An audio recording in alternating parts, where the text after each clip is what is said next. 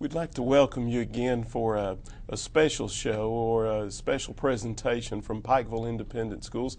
Typically, we're joining you with our Principals Forum on behalf of Pikeville Independent Schools, but not only is it a special time of the year with the Christmas season, it's almost a special time within education because, as you've probably heard or been inundated with the news media concerning assessment and test scores within the past month, and just tons and tons of data being published regarding how students are doing across the Commonwealth, from elementary school all the way through the high school years. Well, ask Mr. Belcher, a special guest today. Mr. Belcher, I'd like to say congratulations to this guy on becoming our new instructional supervisor with Pikeville Independent Schools this year. We're certainly happy to have him. Not only does he work in this capacity, Mr. Belcher is also our district assessment coordinator. So he's not only intelligent about mathematics in the area that of teaching that he won, of course, the highly publicized Milken Award for this past year. He's also extremely knowledgeable about the new Unbridled Learning system that's used with Kentucky's Commonwealth regarding assessment and how we're assessing our students across the curriculum. And Mr. Belcher, it's certainly a pleasure to have you today and sharing your expertise and knowledge on the new assessment system. Well, Mr. Green, thank you for the introduction. You've given me quite a bit to live up to today, so I'll try to do my very best. But like Mr. Green mentioned, the Unbridled Learning system, or assessment and accountability system, is what's new in Kentucky this year. It's enough new that we feel like that we need a special segment on it, and it's enough in terms of pervasive beyond the school boundaries to the actual community itself that we feel like that there needs to be more information out there in the form of something like this. The purpose of today is to do just that, to help our school community understand what our new assessment and accountability system is about, the different attributes of that, and how it's going to affect our students and our parents also. First question that we go to with this is why a new system? And what happened is around 2009, legislators passed Senate Bill 1. Senate Bill 1 focused on rigorous standards, more rigorous standards, also focused on a different test. Now, why did legislators even begin to look at this? What they were hearing from community members, also from state, across the state, was that our current assessment system was not tied into college and career readiness like educators, parents, students would like to see. It was almost as if that assessment system was happening over here to the side while everyone else was kind of still thinking about college and career ready, and that's what was really important. And so legislators heard that message, also heard the idea that Common Core was coming down the pike, so in terms of national standards. And so those were being developed along the same time that the bantering about college and career readiness and the disconnect between our state assessment and that. So legislators looked at this and they said, well, we're going to go ahead and be proactive about this. And so more rigorous standards, new state tests, and more focused on college and career readiness. And that was the whole purpose of designing a new test, now called KPREP. Is what the acronym is for that, Kentucky Performance Rating for Educational Progress. 2 years later, Kentucky adopted the Common Core standards, and now we are the first state to have actually tested on Common Core. First state also to test, but last year began the first school year that Common Core was introduced into the classroom in Kentucky. So it's that transition that has happened. Just came back from a meeting in Chicago, and a lot of other states are nowhere near as far along in implementing Common Core. So it is a little bit different where we are at compared to other states. But because of that, that's why we're here. So the thing that we wanted to look at today was why the new system and go a little bit beyond what I just said. So I'm going to go to the PowerPoint to try to explain this a little bit more. And I'll go to the second slide here. What was happening before results came out, which our results were delayed quite a bit this year. We didn't see results until the 1st of November, which has put our teachers, also put school systems across the state in a little bit of a lurch for time to try to go ahead and improve for the rest of the year. But nonetheless, the promise is that these results will come out earlier next year. But prior to the results coming out, there was quite a bit of banter from the State Department trying to prepare schools for what would be a possibility of an extreme dip in performance. The criticism of past state tests was that they were not aligned to college and career readiness standards. Meaning that what was not uncommon was that students were performing quite well on a state test, but then when taking a college test such as ACT, a college aptitude test such as ACT, maybe not seeing the same level of performance on those.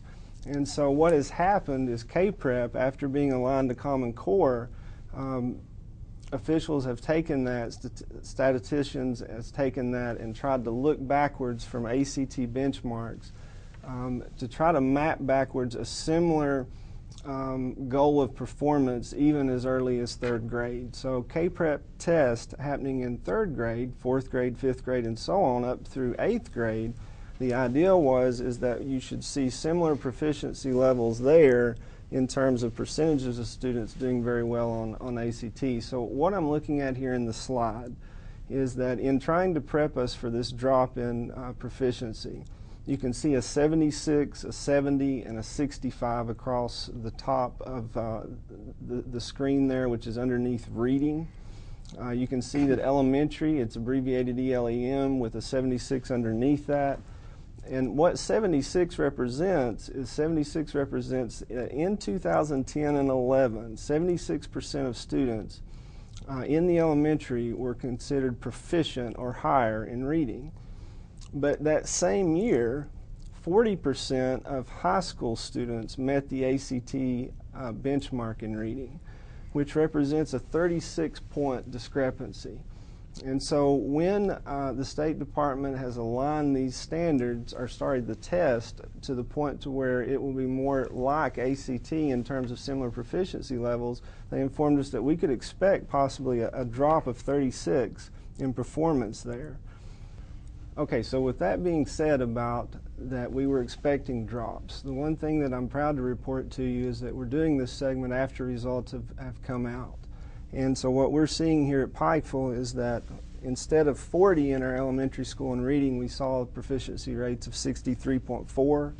In middle school, proficiency rates of 66.7, which we would have expected to be also there at that 40% level. With that being said, we're proud that we're there. Now, we're always wanting to improve. We want proficiency rates at 100%, but we did not drop like what was expected. But in terms of state, this 40% mark is where many people did lie as far as the state average. In terms of all grade levels, I'm proud to report that the top 5% is where our district fell, and so we're very proud. State, college, and career ready. So the whole new system is geared towards college and career ready. So one thing that has happened is in 2010 and 11, our college and career readiness rate among seniors was at 38%. What we have seen is last year's reporting has produced quite a bit of a jump at 47%. So as a state, the emphasis on college and career ready and trying to make efforts to align state testing to that is evidently making a difference. Proud to report that our high school was at 68.8% for the 2011-12 year, which is quite a bit higher than that 47% that we would have expected to have seen. Mr. Green, any questions along the way? No, the thing that... We come back from the PowerPoint. Yeah, the thing that I want to just share with parents and make sure our community members are aware of, The level of rigor certainly increased, and the commissioner and other state officials tried to make sure that whether it was the Chamber of Commerce at Rotary clubs across the Commonwealth and others, that how much more rigorous this assessment was going to be than our previous assessment. What, again, we want to point out to you is, yes, Pikeville Independent Schools is thankful to be a district of distinction, and certainly we were one of the top districts within the state. And as I would say to the commissioner, our community, our parents, and our staff certainly expect that regardless what assessments created, that we will always be one of the leaders within our school district.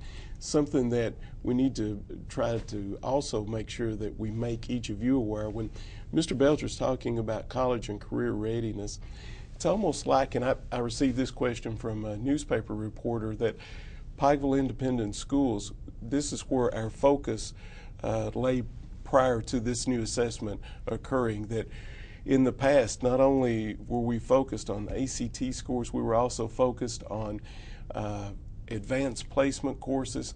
You'll be made much more aware of an initiative across Kentucky with Kentucky Advance, where math and science advanced placement courses are being paid for by a program through Exxon, or sponsored through the Exxon Oil Corporation. Well, our school district has been paying for all of these areas regarding math, not only math and science, but each of the subject areas in advanced placement. We've really been pushing that or focusing on that. And earlier you heard Mr. Belcher make the comment that our state and some of their diagnosticians and statisticians had simply looked at the ACT scores and trying to map backwards.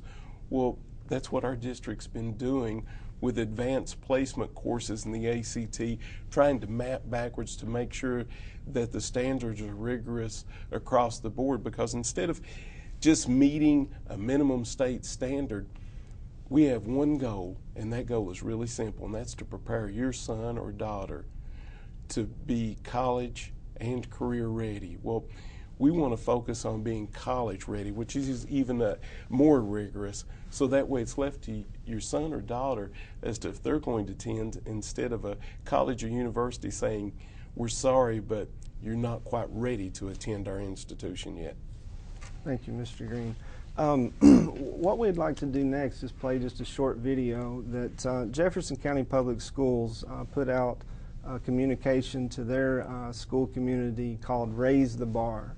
And all school communities across the state are dealing with some of the same issues that we all are, and that's trying to raise the bar. And the realization is that it's going to take more than just students and teachers. It's going to take the community itself and the buy-in of the region.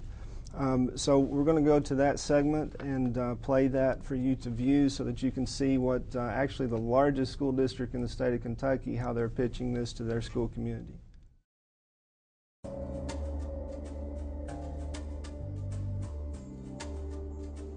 There are simple problems with simple solutions, and there are complex problems with not so simple solutions. Some problems can be solved in a few seconds. Some problems haven't been solved in decades. Like why our country continues to fall behind other developed nations in math, reading, and science. Across our nation, colleges and universities are finding millions of high school graduates each year who aren't arriving with skills necessary to succeed, in need of hours of remedial courses just to catch up. And in the working world, employers say many high school students aren't equipped with the tools they need to start their careers. Kentucky remains behind much of the nation in post-secondary preparedness. In Jefferson County, less than half of our students are graduating college and career ready. This has brought our country to a crossroads. Assign blame to the problem or solve it. The solution to the education equation began with a collaboration unlike anything ever seen in our country's educational history. For years, states held their own assessments based on their own standards, creating inequality across the country. And even those states, believed to be high achievers, fell short in comparison to other developed nations.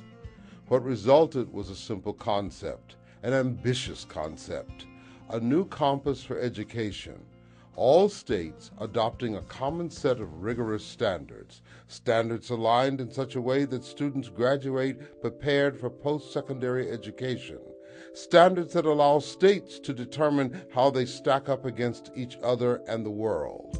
With the support of local districts and their communities, Kentucky was the first state to adopt the new national standards. Kentucky had a choice. Kentucky chose to lead. Which group of students did we want to ask to wait to begin preparing to be college and career ready? This is a new way of learning, a new way of teaching, and a new path to academic achievement. The standards were developed to meet the same level of rigor as some of the top performing places in the world, like Japan and Singapore.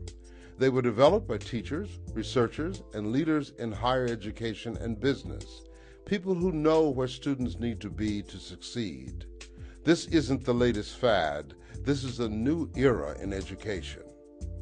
The first two standards introduced in the classroom were for reading and mathematics. Next year, we'll add science and social studies. The new standards challenge my students to a greater depth of understanding.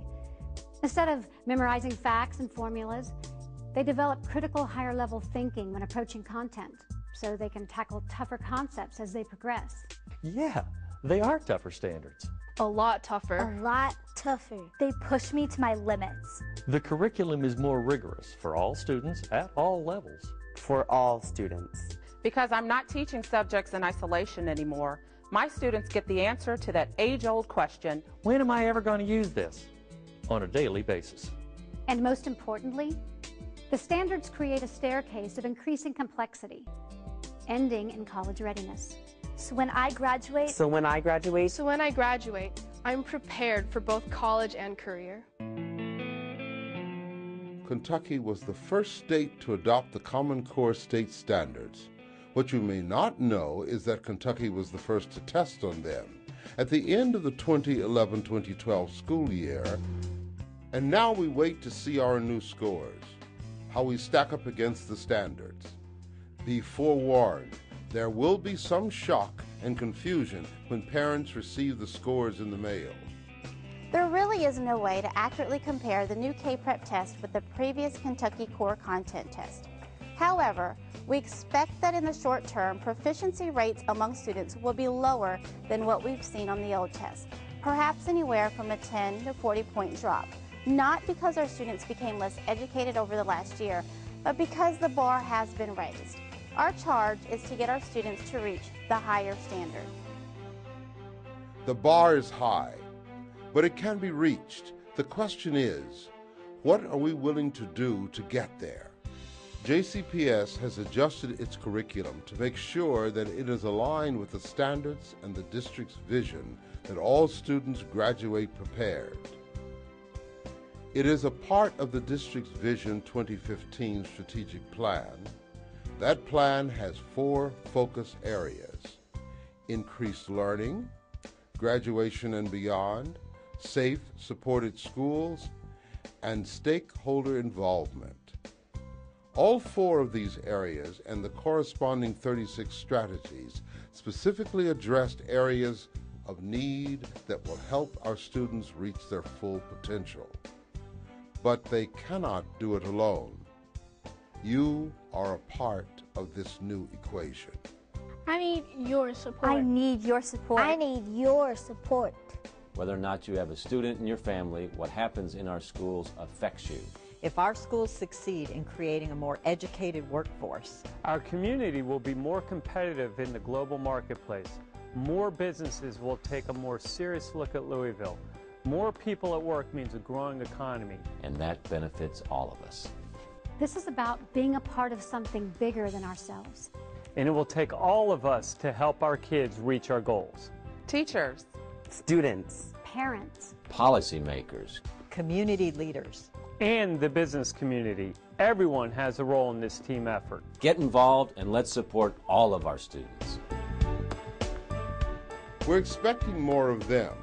We must expect more of ourselves. Everyone working together for a common goal, making common core work for Louisville. The bar has been raised. The goal must be met. These are our kids. This is our legacy. This is their future. This is my future. My future. my future. Be a part of the solution.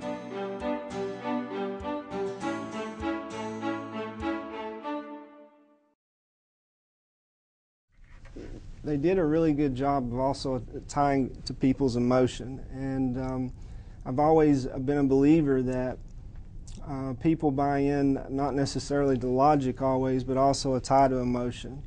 And taking some statements from the video, I want to go and do that, but I also want to say to you something about this. You as a parent, as standards continue to get implemented with fidelity, to a greater degree, expect that your student will come home frustrated more at times. Our term now is productive struggle. It's at that point of frustration many times that learning happens. And so we want to keep pushing in that way, but some of the statements that were made in the video is, what are we willing to do to get there? The county of Pike County especially, we are facing many things in our region. And, what are we willing to do to get there? It's assessment, but it's more than about assessment. It's about the education of this region. The education of this region bringing in business and the continued growth of our area. It's dependent upon so much more than just talking about an accountability model. And another thing that was said, they cannot do it alone, talking about the students. It's going to take more than just them. It's going to take more than just their teacher, more than just their administrator. It's going to take parents, business, community members. Another statement, if our schools succeed, our communities succeed. So talking about what I just mentioned, being a part of something bigger than ourselves. The human condition, we can really buy into something bigger than ourselves. It gives us something to strive for.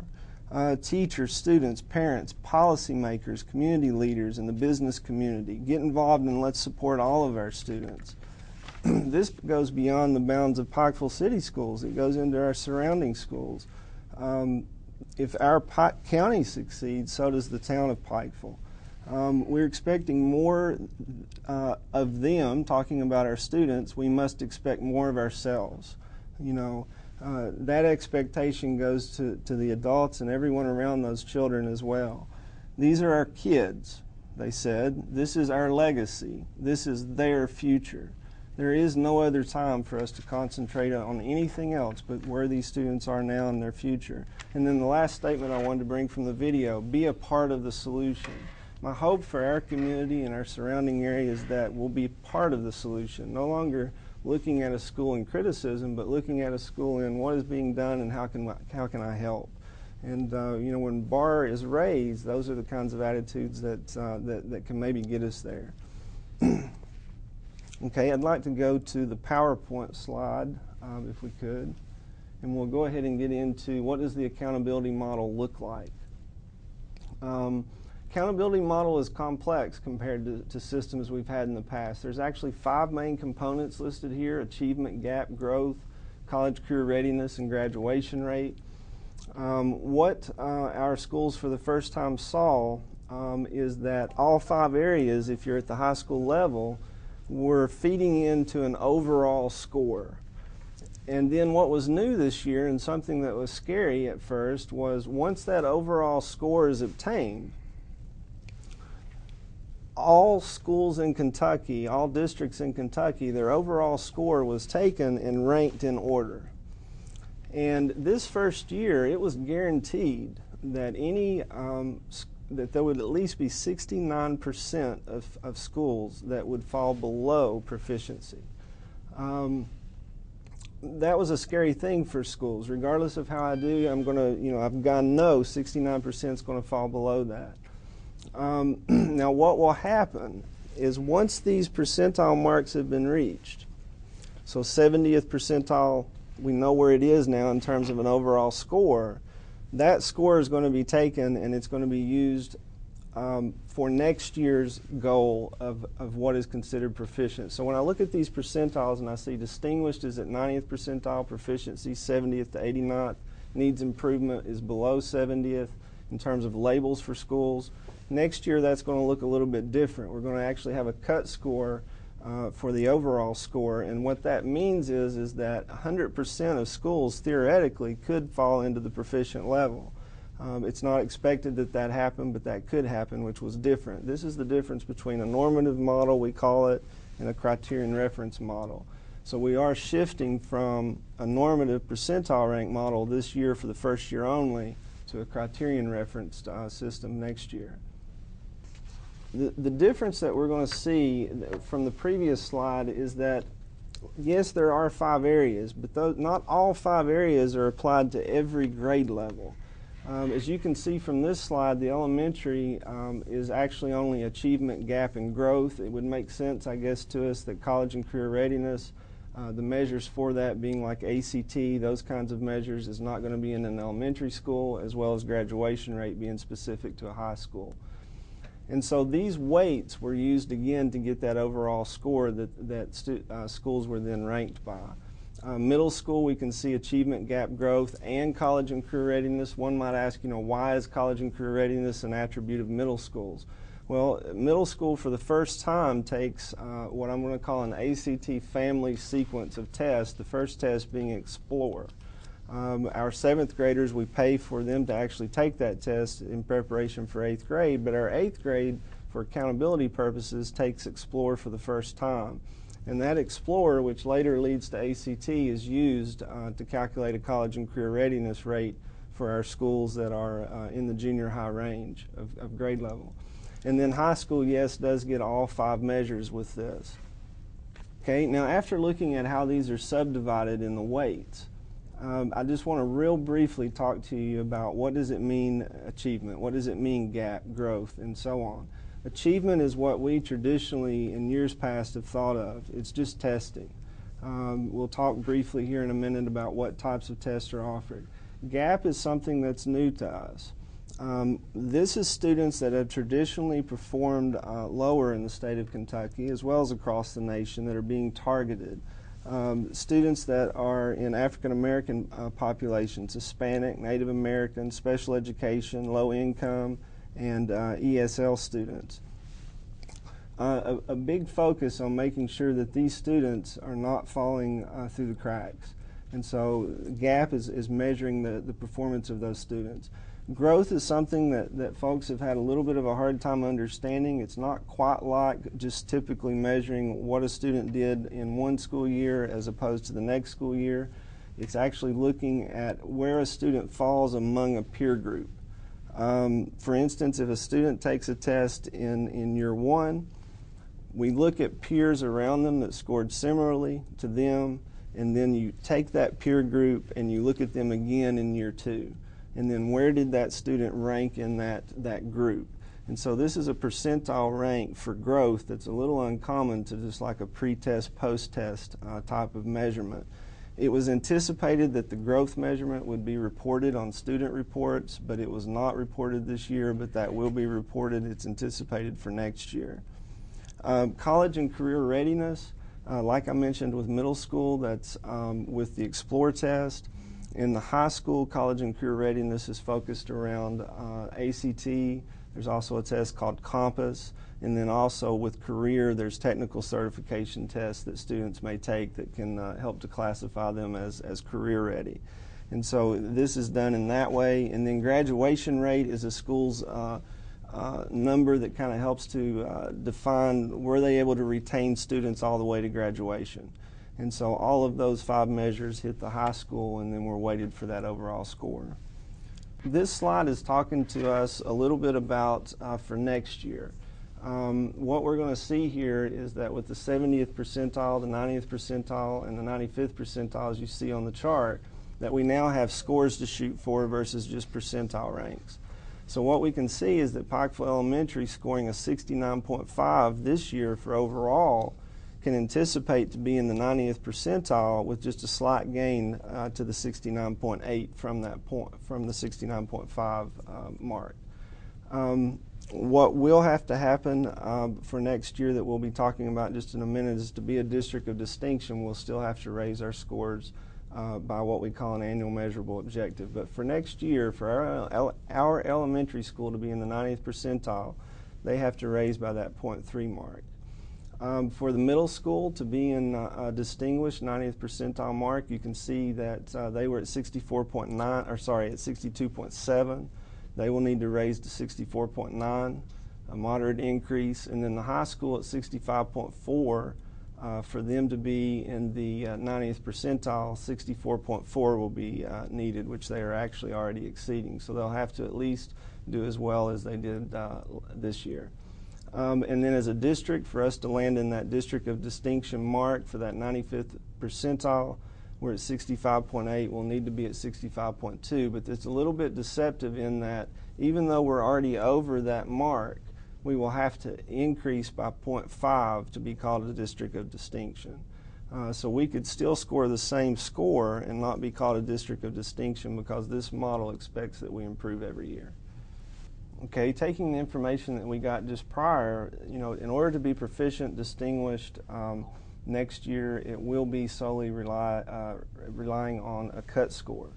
But in order for us to reach some other labels that we were able to reach this year, which was a school of distinction, which meant that we fell in the 95th percentile or higher, we're going to have a tougher go this next year. And this is what we're trying to anticipate and look for areas that we can still improve.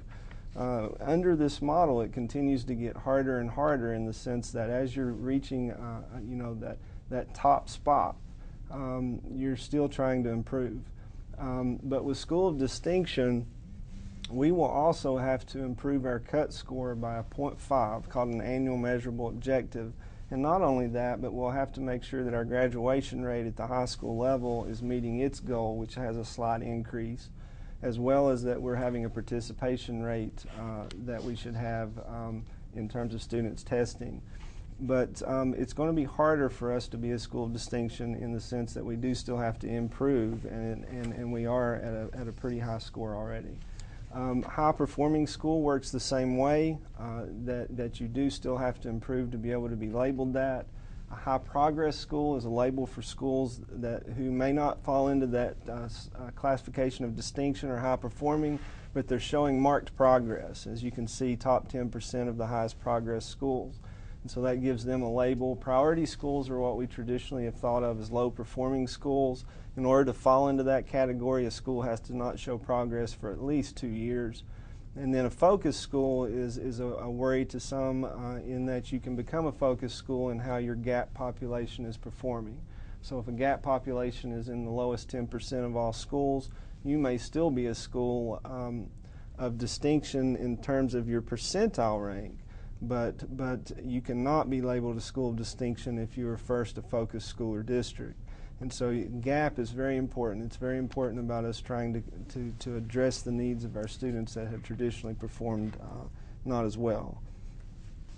Okay, up to this point, it's given you an overview of what the accountability model is and how it's a little bit different. There are 5 areas that we've tried to address like we talked about. The focus is at 100% of students being college and career ready.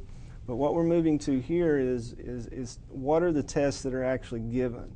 And you can see that the X's on the table here are marking, like for instance, that reading is given across the grade levels, 3rd through 8th. The same is true in mathematics. And I didn't say earlier, but when they calculate growth is actually only calculated in the areas of reading and mathematics, and the reason being is those are tested every year, which allows them to be able to calculate that. But you can see science, for example, 4th and 7th. The writing category is a little bit difficult at first to read on this table, but writing is actually broken apart into editing mechanics and on-demand writing. And you can see, like for instance, that in the 5th grade year, that is only on-demand writing that's being tested. But in the 6th grade year, it is not only on-demand, but it's also editing mechanics. Writing is something that has cropped up this year for many schools across the state. You can imagine writing kind of like an art, being very hard to teach and to help students, giving that feedback to help them get better. Writing is an area that we have found that we're trying to improve on. You can also look at end-of-course exams in the areas of English 2, Algebra 2, Biology, U.S. History. Like we've said, that was new for the first time last year. This is high pressure for students. It's serving as their semester exam, which can count to up to 20% of their class grade. And so students were very much bought into those tests at the end of last year. And you can see that that's going to happen possibly at multiple grade levels depending on what grade level that student is when they take those courses. And then the ACT family, like I mentioned, Explore is in the 8th grade for accountability. We do also offer that for our 7th grade students. Plan, 10th grade, and then finally ACT is taken in the 11th grade with the juniors. Okay, I'll go to the next slide. As you're going to that slide there too, Mr. Belcher, it's something that we just want to reiterate or try to point out to parents. The whole goal, aside from giving you the overview of the new assessment system and providing an idea of what's actually going on as far as assessing your son or daughter or grandchild, the main point is this, is to make certain that we don't wait until your son or daughter or that student is in high school.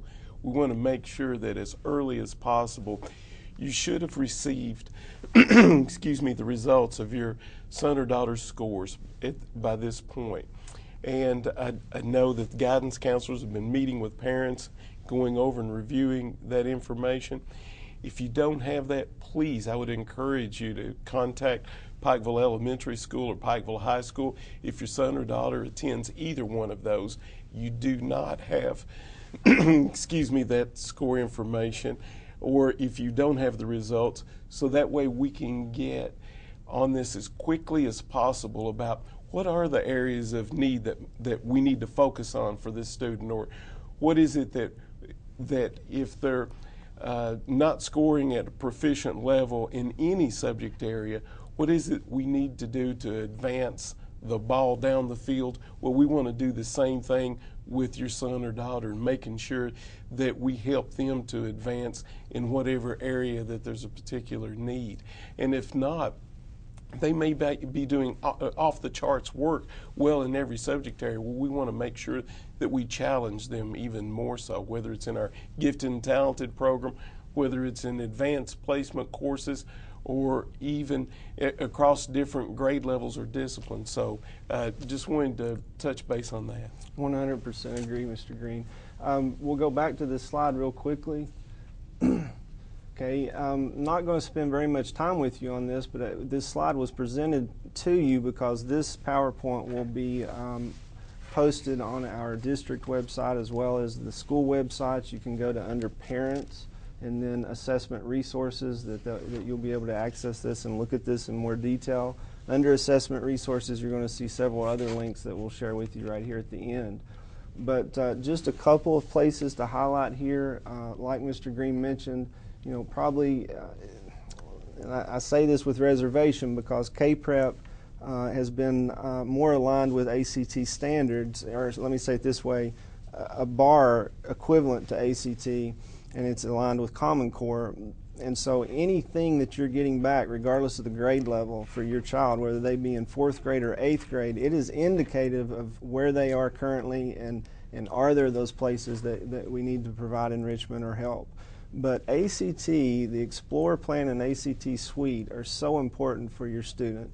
This is what's going to provide colleges with information about placement once they're there. Not only that, but first off admission, and then if there's any possibility for scholarship. And so I know that this is something that hits home when we talk about that. One other test that's mentioned on here, the Compass, is something that's offered 2 times for the year as a senior, free of charge to seniors. Compass has normally been something that's been given at local colleges. maybe a community college that's used Compass to help place a student maybe beyond a remedial class. But we now have the ability to give Compass on site to high school seniors, and that again can be given twice a year. Only students that do not meet benchmark in ACT have the option of taking Compass, but this is a nice option to have. The ASVAB is something that I feel like at times our students maybe overlook.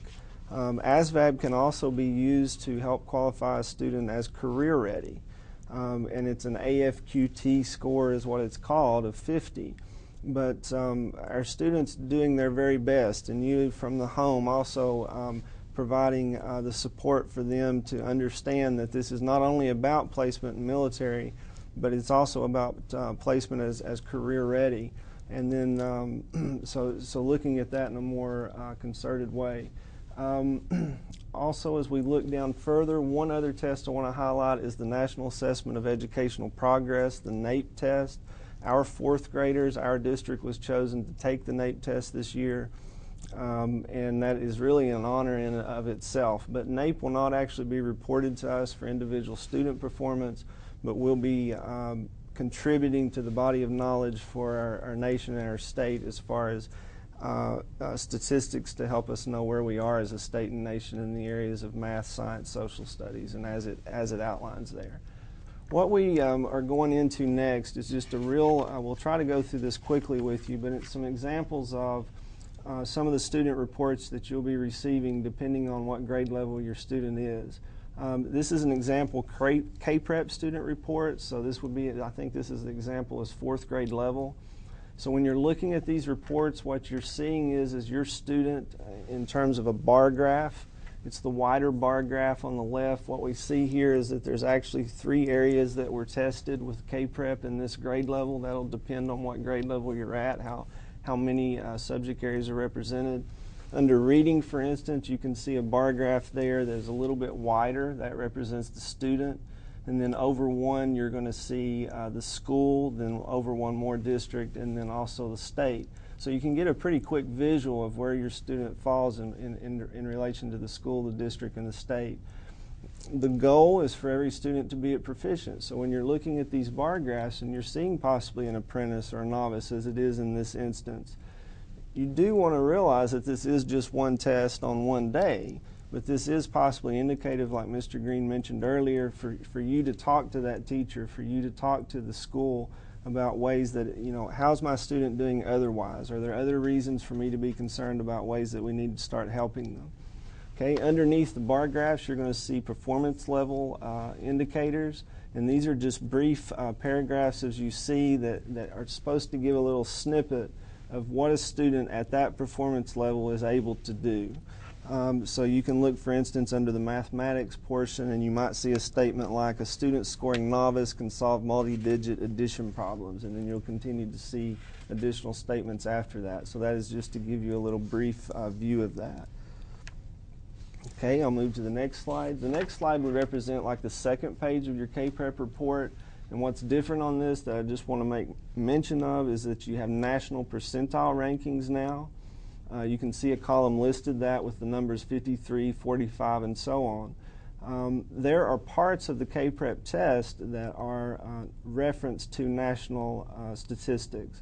And so this is going to give Kentucky something that we've not had in the past. It gives you a mark to say, well, it's not just in the state of Kentucky that I know how my child did, but this gives me something to understand about it at the nation at large. Supporting activities is what I want to draw your attention to most. These are a few statements that can give you ideas of maybe where to go next in terms of trying to support your student in the level that they may need help in these areas. And then right at the bottom of the page, students' Lexile and students' Quantile scores. Lexile is a little more well known than Quantile, but Lexile is a measurement of reading ability. And this allows not only you but the teachers to choose readings for students that better meets the needs of where they are currently, and then trying to build them up from there. Quantiles is a similar type of measurement, but it's in mathematics, and you're going to see 2 websites listed there that you can also visit and also talk to your teachers about, your students' teachers about where you can help.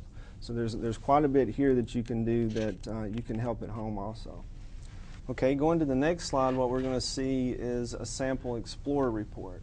Like I mentioned, this is something you're going to see from your students that are both in the 7th and 8th grade. The report you get back from 7th grade will be something that the school has purchased, but the reason for that being is that we're trying to expose students to this a year early so that they have that school year to work on areas that they need to bolster or improve before they face that test again their 8th grade year. Explore plan is a little bit odd in the sense that it's given at the beginning of the year. It's given in September each year. So the work that students do through their 7th grade year will actually be tested right there at the first of the 8th grade year. And so it is very much a measurement of what work they've accomplished through their 7th grade year. But when you get this report, there's a couple areas you want to look at quickly. You can see over to the left side under composite score, and then you see some subject areas listed: English, math, reading, and science. These give the breakout of the score that the student received on those subdomains. But if you come over to the college readiness box, which is to your right of this, it's on the extreme right of the report in the lower corner there, you're going to see benchmarks listed. And it's those benchmarks that we're wanting all students to meet in all areas. It's a little hard to see, I think, from there, but that, for instance, you know, science is listed as a 13 for this example student, but the benchmark for that is a 20. So in that particular area, you can see that a check box has been marked for below for that. But then in other areas, you can see that that student is above, or that they're at. In other words, they met that benchmark. And so benchmarks is the first thing you want to draw your eyes to. Another important piece of information on the report that you want to look at is ACT provides an estimated plan composite score. So if you look at the box that's to the right and in the upper portion of the data there, it gives your estimated plan composite score range. And so not only is it giving you the information of what's happening currently, but it's also giving a prediction of what might happen that 10th grade year when the student takes plan. Okay, if we can go to the next slide. Probably one of the most powerful parts of the Explore report is this item analysis portion. So this would happen on a second page of the report you were just looking at. And this is actually only in the area of English, but all areas are reported. But what you can see to the left side there is there's actually numbers listed for each item on the test. So for instance, in English, we can count and we can see there that there were actually 40 items on that test. It's going to give the student's response and then what the correct response should have been. In this case, yeah.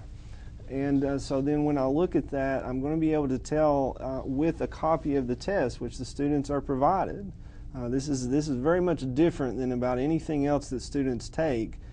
You know, we don't typically get tests back to be able to do item analysis, but Explore and Plan are all about trying to get students more prepared to do well on ACT, and so that's the reason this is provided.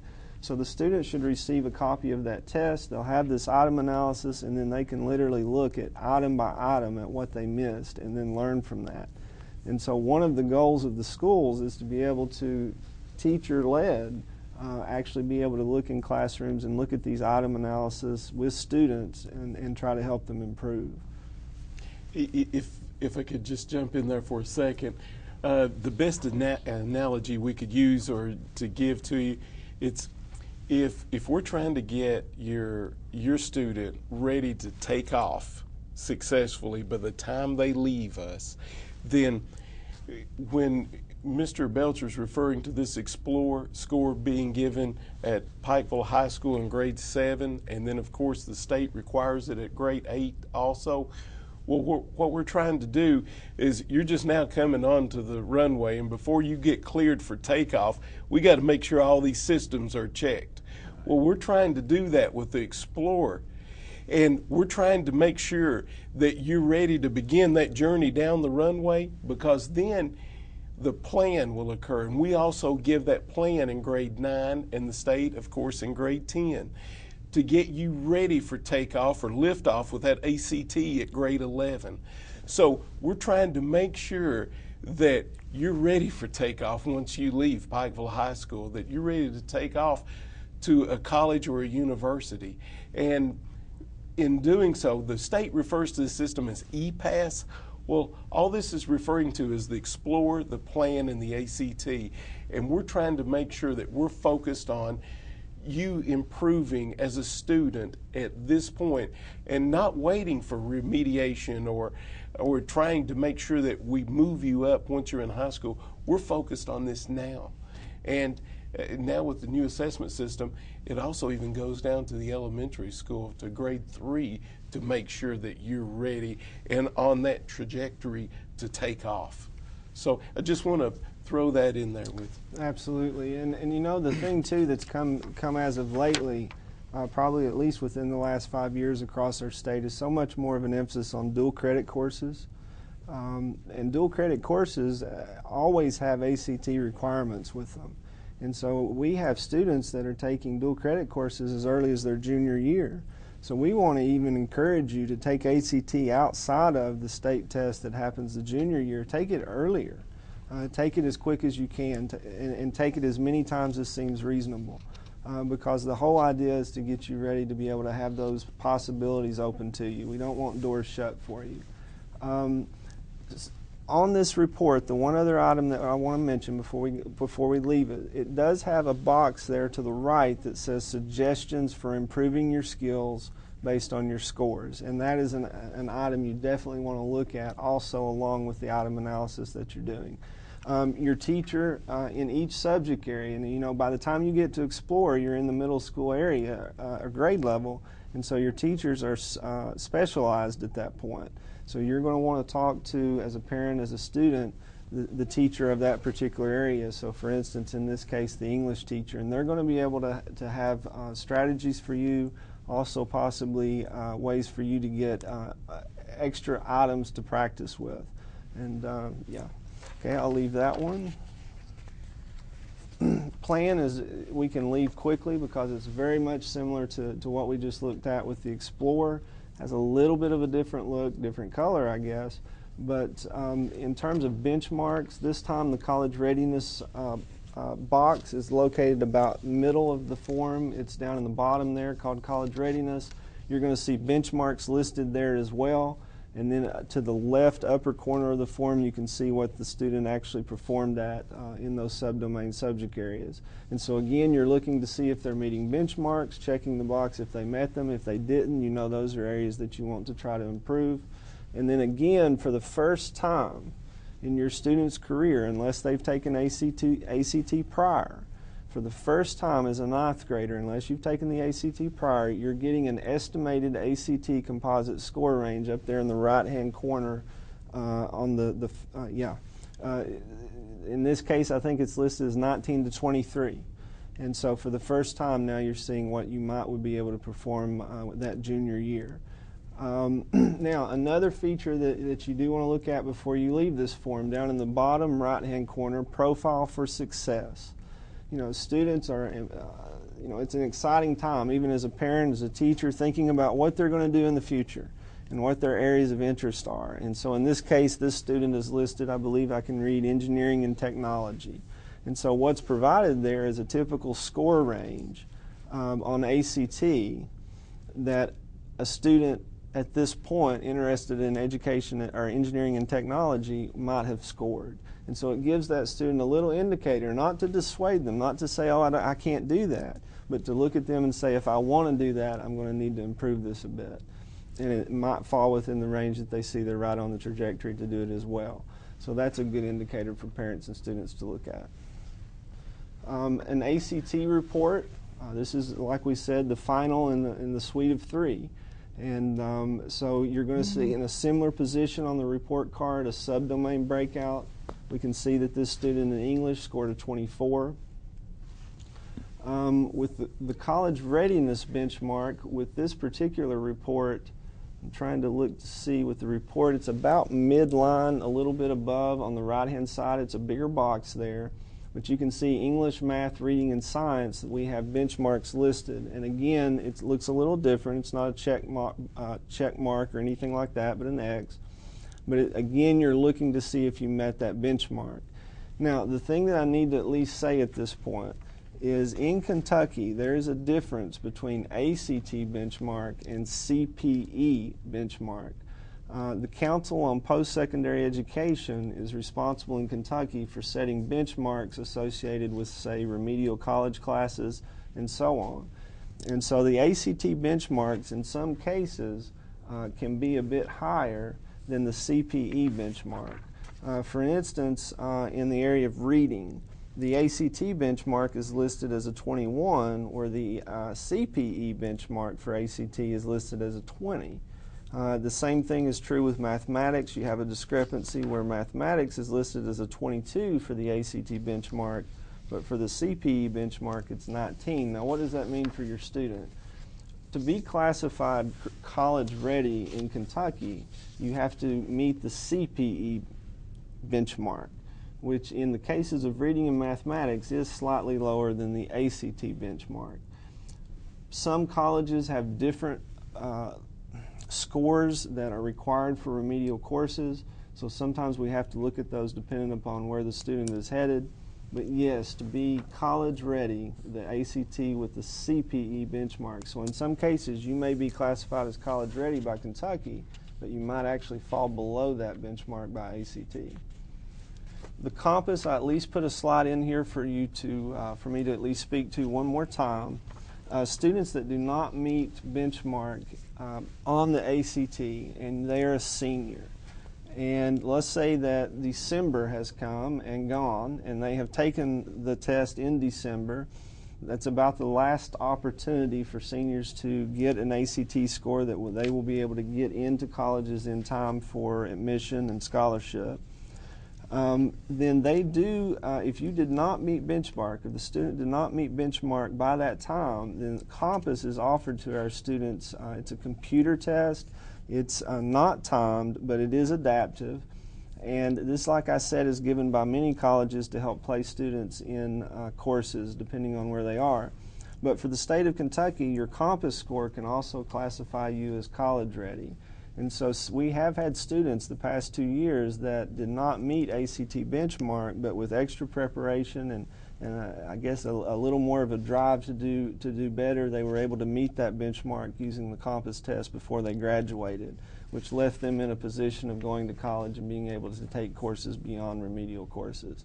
So the Compass test, being able to take it 2 times if needed, is a huge positive for our seniors that are needing to try to meet that benchmark at the 11th hour. Okay, and we'll go to the last slide. Wanted to end the last slide today with college and career readiness because, like we say, the whole idea is to get students to the next level. Students are labeled as college ready if they meet, you can notice on the left-hand side, if they meet benchmarks for ACT or, like we mentioned, Compass. Coyote is an alternative test that we do not offer here at Pikeville, but some schools across the state are offering. So college ready is one classification. Career ready, like we mentioned, the armed service, the ASVAB, can be used to classify a student as career ready as long as they pass an industry certificate or something called a COSA. COSA is also specific to students that are on career pathways. And then lastly, you can have students that can be both college and career. They've met their benchmarks in ACT, but they have also been on a career pathway that's led them to an industry certificate or COSA test. The thing that we want to be sure and say here is we want students to be looking more at not only being college ready, but also being career ready and taking advantage of courses that we have at the school or possibly through our area technical centers that would allow them to be both college and career ready. And we think that's an advantage for students to be labeled both. Okay, we're back to the next slide here, assessment and accountability links. There's 2 pages, slides that we've provided for you that, again, like I said, this will be available to you on our website, both district and both schools, under the parents link and then assessment resources. But all of the things that we've said prior is probably more so to inform you about what the system is and then also to give you an idea of what reports you'll see and the things that you need to look at. But most importantly, the next segment that we'll end with is what are the things that you can do to help your individual student. One thing that I've not mentioned here that you'll see at the very first of the assessment and accountability links is the Kentucky School Report Card. There's a link for that you'll be able to click when you open the PowerPoint that will take you to that. The school report card is kind of a one-stop shop for the data or the results of our district's testing. You can also even look at other districts and compare, or if you're even listening to this from another district, you can look at your district. Underneath that also, the KDE site for Unbridled Learning. If you'll open that up, you're going to see other links beyond what's listed here, but also some of the links as well. So if you want to learn more about the accountability system, if there are portions of this that you didn't quite understand that we've gone over, that's a good link to go to. The third bullet down, Dr. Holliday's video to parents and about assessment. It's about a 1-minute video, really short, that kind of sums up the commissioner's idea of why we have the assessment accountability system that we do right now. Then frequently asked questions about assessment and accountability. Another great document for you to access. I'll go to the last slide. A Parent's Guide to Testing in Kentucky is something worth looking at, especially if there were, like we say, portions of this that didn't quite make it through. And then also accountability, A Parent's Guide to Accountability, a second document. These are fairly brief documents meant for the parent. And then underneath that, and this gets back to what I was just saying to start these last two slides, is the Kentucky Core Academic Standards. We hope that you as a parent will not only think of the responsibility of academic standards as the teacher's responsibility, but also yours to go and look at, if my student's in 5th grade, what is it that my reading teacher in 5th grade is going by right now? Is there things I can be doing at home that could help that teacher also? So the Kentucky Core Academic Standards, if you can go to that link, you're going to be able to see that kind of information. Underneath that, K-Prep test resources, I put for teachers and parents. Too often we're leaving the parents out of this. The test resources also has items that can help your student be ready for that K-Prep test. It can have sample open response items, possibly even rubrics that would be used to score those items. For instance, even a slide, or let me say this, a measuring stick that the students will be using, say, on the 7th grade math test or what have you. So different resources that the student could become familiar with in advance. And then lastly there, the release test items for K-Prep and end of course exams is very valuable for students to be able to go and look at prior to actually taking those tests. So students that are stressed out about end of course exams, teachers have already been working with them with the Quality Core resources. This is also another place that you as a parent could go and say, have you looked at this before? And then you might could pull some other items. Okay, and we'll leave the PowerPoint and come back to summarize. Probably the summary for us, Mr. Green, is like we said, I guess when the rubber meets the road, it's not all about what the rules we're playing by, but it's about what can parents do to help their student. And so like we said, one of those items is actually going to the core content and looking at that. But other ideas too that we've got we'll finish with. So many times I'm asked, what can I do? I want to help my son or daughter. What can we do to make sure that they're not only at or on grade level, but hopefully they're achieving even beyond that? And aside from just providing an overview, which I want to thank you, Mr. Belcher, for doing a detailed overview of the Commonwealth Accountability System or Unbridled Learning, we want to try to make sure that we provide, if we're all about continuous improvement for students, then we've got to get as many stakeholders on board as possible within our community to make sure that everyone knows what is it that we can do to help that student improve or get ready for the next level. We wanted to provide the links to this. They'll be on our school website. Not only this, but something that parents not only are interested in, besides answering the question, what's the best college or university that I can send my son or daughter to, they're interested in finding out, how can I do this as cheaply as possible? Well, we have a full ride list placed on our website too, so that any parent can access this. They can look at any in-state college or university and see the information as to what does it take as far as a grade point average or an ACT score, or does it take a combination or an index of the two for my son or daughter to get in a certain college or university? And then also, will they, if they meet this, will they get a scholarship or a full ride, a free ride to college, if you will? Well, we have that information on our website too. So we're trying to make sure that once a student takes the ACT, it's too late for there to be any surprises at that point. We want, if any needed remediation needs to take place, we need to try to make sure that it's there.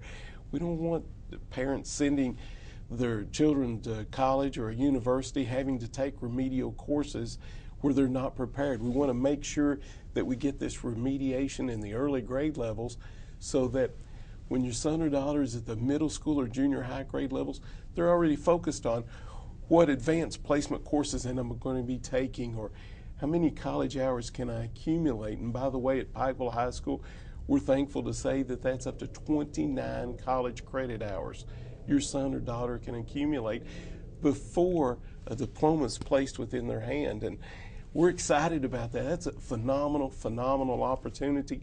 We're running buses each and every day to the University of Pikeville to offer these opportunities to your son or daughter. And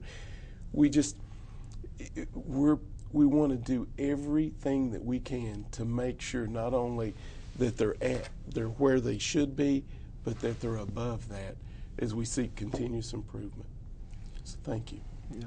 I'll end and just add slightly to that. I'll go back to the video that Louisville had put out to Jefferson County. Some of the three statements that just kind of keep sticking in my mind is we're expecting more of them, we must expect more of ourselves.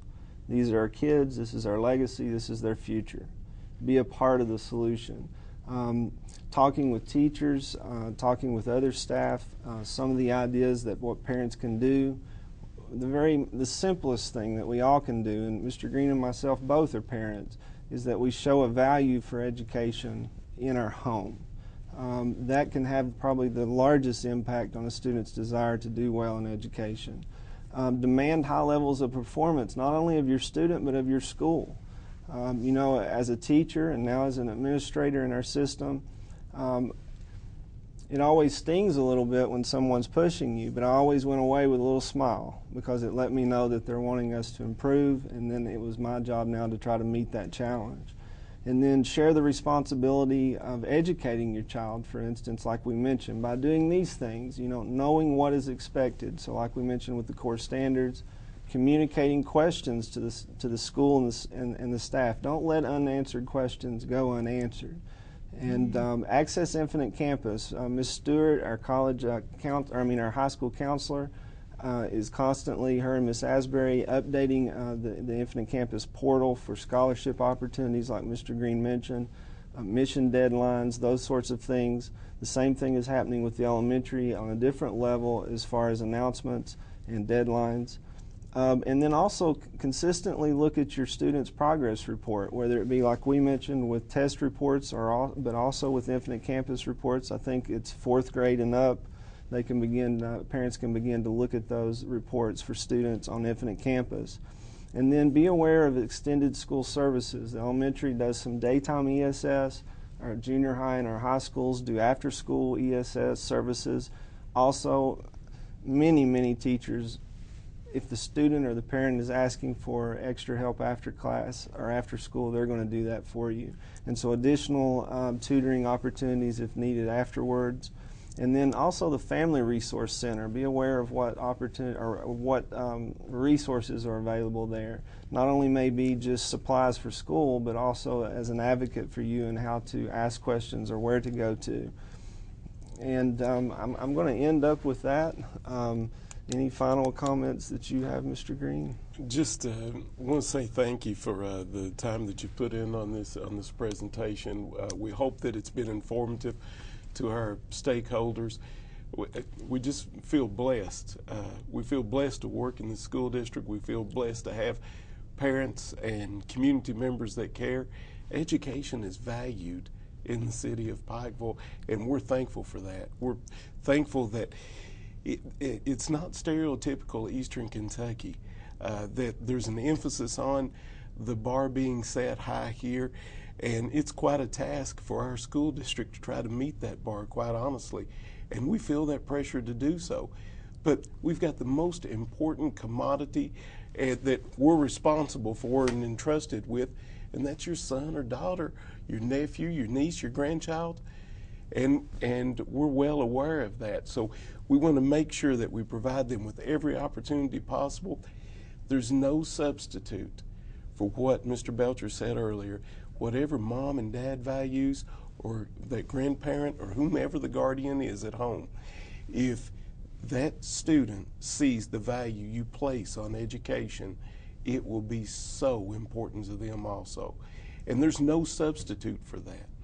We can try to provide every additional platform or every additional supplement that we can, but nothing will take the place of that, but them seeing that importance that your home places on education. So we're thankful that you do place such a high standard on education and the results of our students, and we want to work with you. And again, we're a school district of distinction, and we're certainly proud of that. But those other school districts that met that same level, they're working just as diligently as we are, I assure you, of trying to shave every point off that they can to try to improve. But it's not just about that. And regardless what we want to compete in, we want to do well, we want to win. But the real goal is making sure that that student, every student that walks across the stage at Pikeville High School, is ready to win in the real world. We want to thank you, hope that this has been informative, and wish you a very special and Merry Christmas.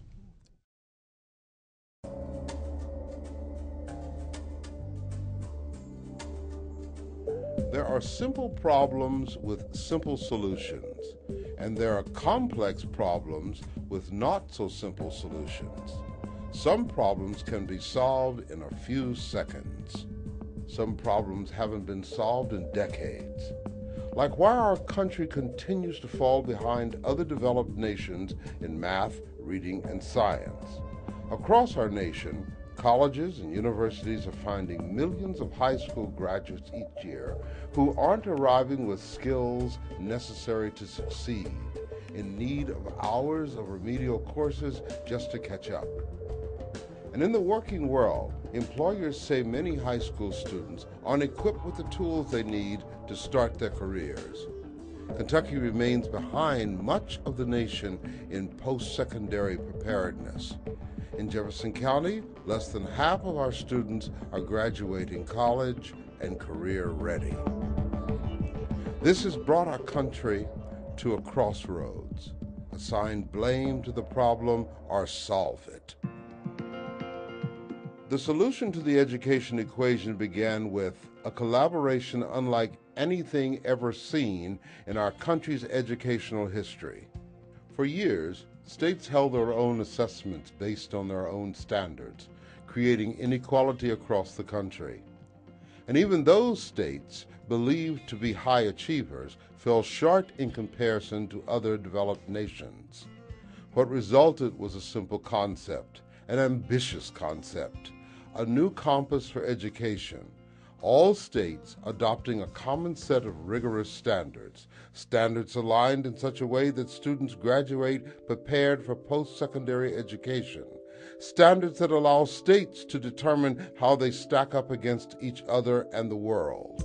With the support of local districts and their communities, Kentucky was the first state to adopt the new national standards. Kentucky had a choice. Kentucky chose to lead. Which group of students did we want to ask to wait to begin preparing to be college and career ready? This is a new way of learning, a new way of teaching, and a new path to academic achievement. The standards were developed to meet the same level of rigor as some of the top performing places in the world, like Japan and Singapore. They were developed by teachers, researchers, and leaders in higher education and business, people who know where students need to be to succeed.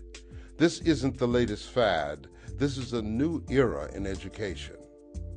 The first two standards introduced in the classroom were for reading and mathematics. Next year, we'll add science and social studies. The new standards challenge my students to a greater depth of understanding. Instead of memorizing facts and formulas, they develop critical higher level thinking when approaching content, so they can tackle tougher concepts as they progress. Yeah, they are tougher standards. A lot tougher. A lot tougher. They push me to my limits. The curriculum is more rigorous for all students at all levels. For all students. Because I'm not teaching subjects in isolation anymore, my students get the answer to that age-old question, when am I ever going to use this? On a daily basis. And most importantly, the standards create a staircase of increasing complexity, ending in college readiness. So when I graduate, I'm prepared for both college and career. Kentucky was the first state to adopt the Common Core state standards. What you may not know is that Kentucky was the first to test on them at the end of the 2011-2012 school year, and now we wait to see our new scores, how we stack up against the standards. Be forewarned, there will be some shock and confusion when parents receive the scores in the mail. There really is no way to accurately compare the new K-Prep test with the previous Kentucky Core Content test. However, we expect that in the short term, proficiency rates among students will be lower than what we've seen on the old test, perhaps anywhere from a 10 to 40-point drop. Not because our students became less educated over the last year, but because the bar has been raised. Our charge is to get our students to reach the higher standard. The bar is high, but it can be reached. The question is, what are we willing to do to get there? JCPS has adjusted its curriculum to make sure that it is aligned with the standards and the district's vision that all students graduate prepared. It is a part of the district's Vision 2015 strategic plan. That plan has 4 focus areas: increased learning, graduation and beyond, safe, supported schools, and stakeholder involvement. All 4 of these areas and the corresponding 36 strategies specifically addressed areas of need that will help our students reach their full potential. But they cannot do it alone. You are a part of this new equation. I need your support. I need your support. I need your support. Whether or not you have a student in your family, what happens in our schools affects you. If our schools succeed in creating a more educated workforce, our community will be more competitive in the global marketplace. More businesses will take a more serious look at Louisville. More people at work means a growing economy. And that benefits all of us. This is about being a part of something bigger than ourselves. And it will take all of us to help our kids reach our goals. Teachers, students, parents, policymakers, community leaders, and the business community. Everyone has a role in this team effort. Get involved and let's support all of our students. We're expecting more of them. We must expect more of ourselves. Everyone working together for a common goal, making common core work for Louisville. The bar has been raised. The goal must be met. These are our kids. This is our legacy. This is their future. This is my future. My future. My future. Be a part of the solution.